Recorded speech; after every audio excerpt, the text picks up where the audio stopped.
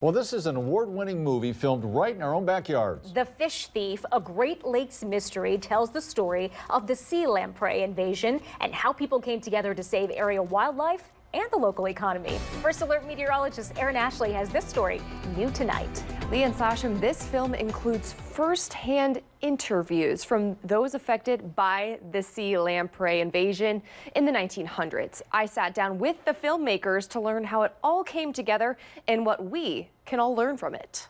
But by the 1950s, everything had changed. It was an invasion that left entire communities scrambling. Sea lamprey made their way into the Great Lakes in the 1900s, and they were killing local fish by the millions. The Great Lakes Fishery Commission, with the help of filmmaker Thomas Lindsay Haskin, has spent several years making The Fish Thief, a Great Lakes mystery.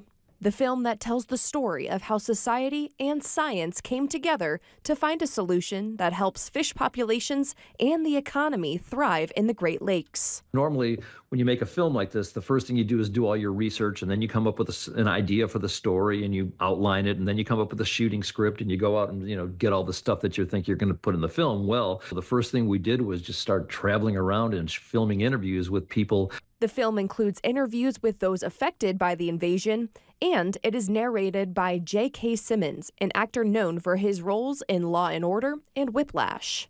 Haskin sifted through the libraries for any first-hand photos he could find that helps tell the story. We combed archives and museums and universities and all kinds of places, all kinds of institutions from Kingston, Ontario, all the way to Duluth, Minnesota, down to Chicago. The film explains how the sea lamprey were able to kill fish by the millions. Dr. Mark Gaydon with the Great Lakes Fishery Commission says that the sea lamprey use their suction cup-like mouth to attach to the fish. There's a tongue that flicks out like a file, and it drills its way through the side of the scales and skin of the fish and feed on the fish's blood and body fluids.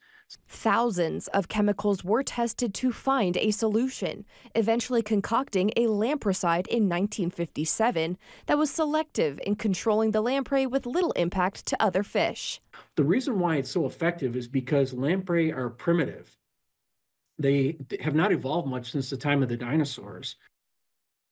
The Fish Thief, a Great Lakes mystery, releases this Saturday on several streaming services. And for more information, you can head to our website. Lee and Sasham.